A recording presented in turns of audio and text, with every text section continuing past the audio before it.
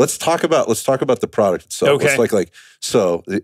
Again, this is where let's go through this kind of one step at a time. Yes. What is BioPro? It's a non-synthetic alternative to prescription human growth hormone and peptide treatments. Right. So that is the 10-second, yes. or 5-second thing. Okay. So a non-prescription, correct, non-synthetic, yes, alternative to prescription growth hormone and peptides. Yep. So the first thing we have to understand is, okay, so with that, when you say it's non-synthetic, that means it's not created in a lab. It is a naturally occurring substance that we formulate into a product that your body can actually use. Cool. That's molecularly identical to what your body uses. And the way it's being delivered, right, is yes. interesting to people. Like, what is this it's the little brown tube with the cap on it. Like, what's that about? So we are not big believers in pills, capsules, stuff like that. The digestive system is designed to break materials down. And it's not to say that you can't absorb things. There's words like liposomal and all these things that people put on products. And it's not that you can't absorb things through the lining of your stomach or your esophagus. It's just not the most ideal way to get something into your bloodstream. You want to avoid the digestive tract. Well, there's a few ways to do that. Right. People now clearly are very familiar with the injection route. You inject things. What would be these types of products would be subcutaneously into the skin, right? Or you inject them. Peptides, growth hormone is injected sub-Q. Different other hormone treatments they call it sub-Q, subcutaneously. Then you have nasal sprays. Nasal sprays are great. Very similar to what we do, but a little bit more direct. And then you also have, some people's favorite, not mine, but you have suppository, which is going into your rectum, right? So it can be absorbed directly because here's the thing is that same tissue in your rectum is very similar to the tissue within your mouth. So we use what's called a sublingual delivery system, which the product sits under your tongue, you shake it up just to make sure that's an even solution because it does settle. There's raw material within that solution. Yep. So we shake it up, activate it, pour it under your tongue. It will express the blood vessels in your mouth, the same blood vessels that exist in your nasal passages and in your rectum and stuff like that. So you can absorb as much as you possibly can directly into the bloodstream. There will be some liquid left over. You swallow whatever's left. Awesome. The reason why we do that is our entire brand doesn't believe in, and we don't do injections. Nasal spray to keep this product clean and to keep it preserved and to make it effective.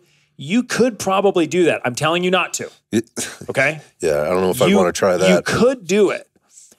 It would be excruciating. I mean, some people might be into that. People are into weird stuff, but it would be painful. And nasal sprays, I think, are cool, but you also have to use a lot of different materials for the packaging and different things like that we don't necessarily want to use, okay? So that's a whole nother conversation. So we also don't make suppositories. I don't even know how to make those. I mean, we don't have the equipment. I don't even know what would go into that. I don't think you'd be selling as much product if that's what it was. It seems like there's a lot of risk involved in something like that, right? Yep. So sublingual is perfect. Sublingual is the best method that we can use. That is, we can do a high rate of output of manufacturing. It stays stable for 2 years. It's easily accessible. It doesn't get messed up that often, and it works really well, all things considered. So talk to me a little bit about hormones, just in what do you think people need to kind of understand about growth hormone versus like sex hormones and how this product interplays with the body in order to do things better? So one of the number one questions we always get all the time is like, hey, is this like TRT or testosterone, whatever? Now, testosterone is awesome. Okay.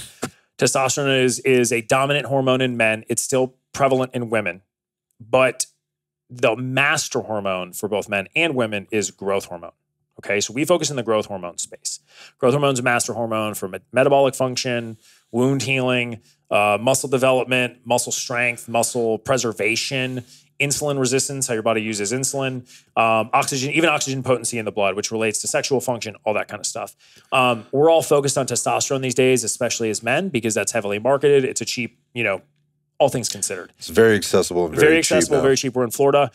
I promise you, we can go out to the terrace right now, and we can probably, number one, spot 3 different TRT billboards or hormone billboards, and 2, we could probably hit with a rock 10 different clinics that are cash pay. You're going to have a Starbucks, a McDonald's, and a TRT clinic. That's Florida's awesome about that. Yeah. So everybody knows about testosterone, which is awesome.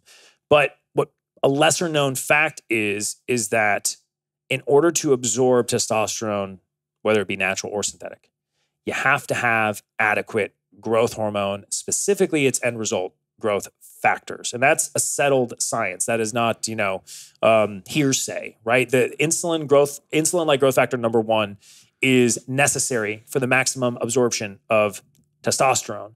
So if you're only looking at things from a testosterone perspective and you're not looking at things from an entire picture, you might not either be getting the effects of a synthetic treatment that you might be getting, or your testosterone might be low, not necessarily because of the testosterone, but your body's ability to even absorb what you're creating. Right.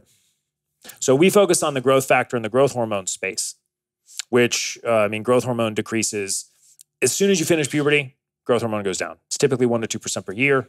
In extreme or rare cases, it could be up to 50% by 35. But the mathematics is exactly why typically guys wake up 40, 41, 42, 43, 44 years old. They're like, oh, dude, I don't look like I used to. I don't feel like I used to. I don't have the energy. I don't have the sex. Well, it's all of this hormonal decline, and that's the game that we play in.